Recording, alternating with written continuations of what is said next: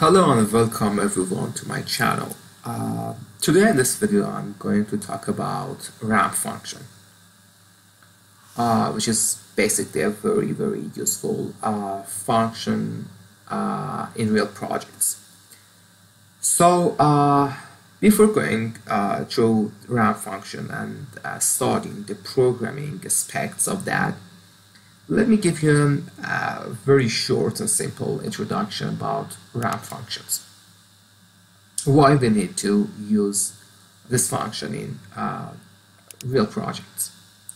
So let me draw a very simple curve here. Okay, it's so beautiful. Okay, so now imagine an operator wants to increase the set point, the operator wants to change the speed of a motor in a real plant. Okay, so the motor is stopped right now, so the speed is of course 0. Let me write it here. Okay. And the operator wants to increase the speed of the motor to 50% of its nominal speed. So just imagine, it's just an example.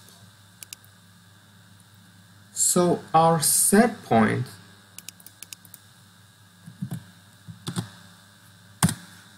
which is basically this curve here,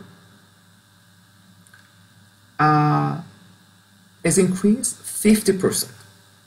Okay, so just let me write here to make it so beautiful. Okay, so the set point wants to increase from 0 to 50%. Okay, and let me complete it.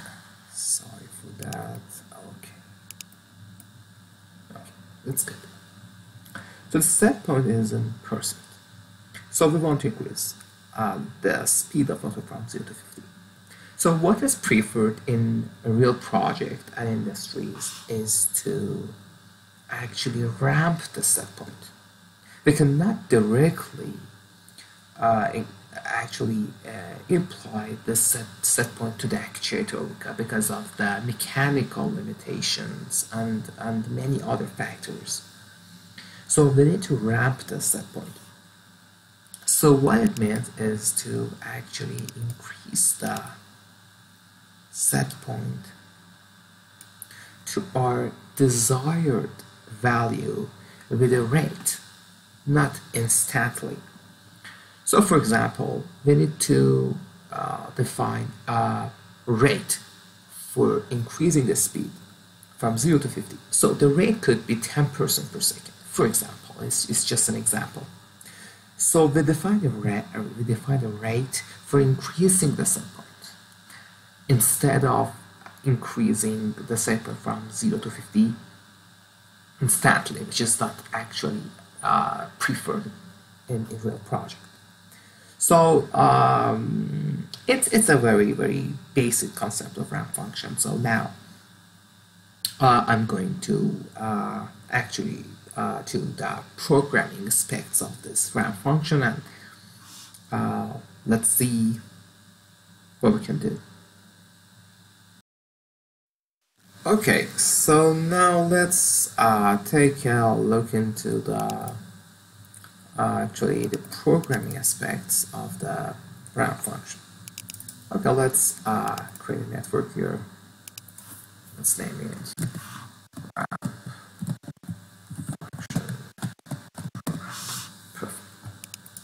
So here in instructions, let's search to find ramp function. Okay, there it is.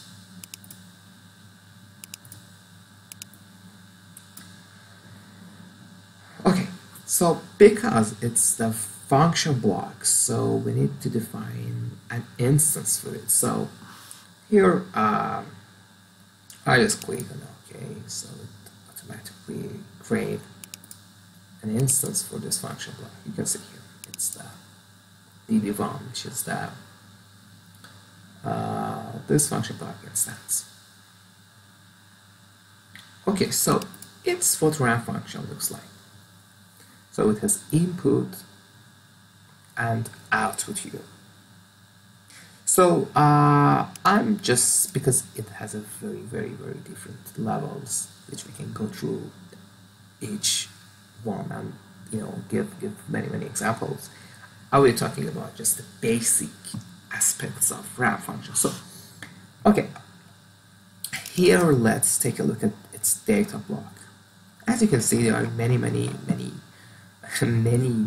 inputs and outputs, and also the static values which can be defined.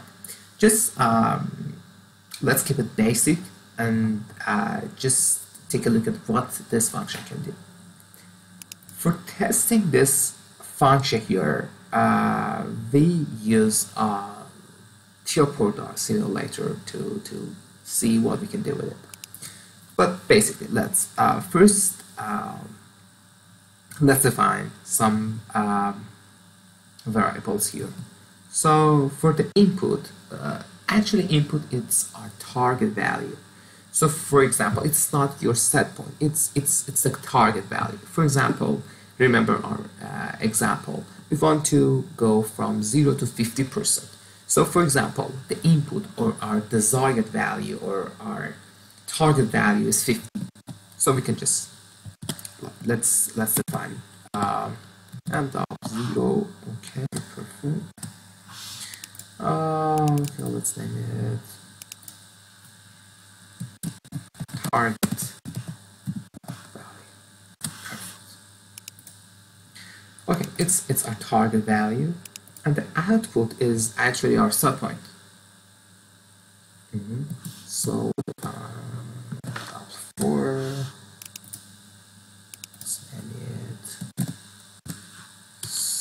set point, or we can say round set point. Round set point.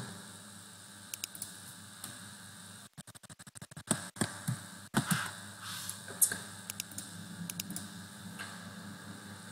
So we have target value and the ramped set point. Okay, so what we need here is a reason, which is initialize this ramp function. Okay, let's say 0, nice. So yeah, let's take a look at its data block. So as I told you, we need to define a rate for our increase and decrease. Just imagine you want to control the speed of motor. So basically, our upper limits could be 100, 100, or which can be 100%. You see, it's the maximum speed of a motor, and the lower limit is 0. So basically, we need to define these two values here, and also this positive rising rate and positive falling rate. So here what is defined is 10, which means 10 units per second. We can start with these values, but then later we can change it to see how it's working.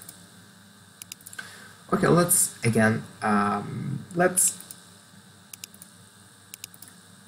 work with the simulator to see what this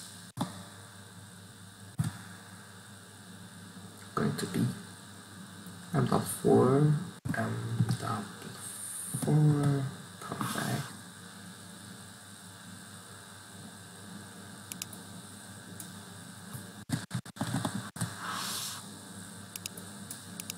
Okay, let's compile, load this to the simulator.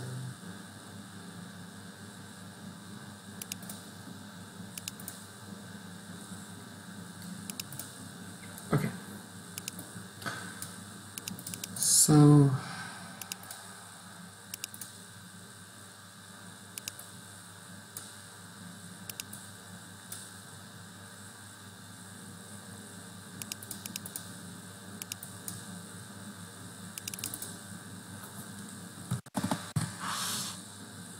As you see, I entered the target value to 100, and as you see, the set point start from 0 to that target value. A second here, let me bring it here, just give me a second. Okay, for example, our target value, we want to stop the model. We just insert 0, which is 0% or stop. Okay, so when we apply this value to the system, as you see that the set point or the output is increasing with a rate to 0. It didn't change instantly, and it's exactly what we need. The set point should be round because of the, as I told you, because of the mechanical limitation, because we don't want to stress our mechanical structure. So perfect. So we can change a little bit these things here. So if we change this rate here, which we can basically do it in the simulator itself, or here, it doesn't matter. We can see actually what it kind of will look like. So the simulator, I bring the ramp function here. So let me make it bigger. Okay, so like I want to change the positive rising rate. Okay. Currently it's 10. Imagine I want to change it to 1. So it's going to be 1 unit per second. So if I want to now, if I change the target value to imagine 30. So it takes 30 seconds to go from 0 to 30%. So it's because we changed the rate to 1 unit per second. So it's basically takes 30 seconds to reach this value. So it's very easy. Now also we can change the falling rate as well.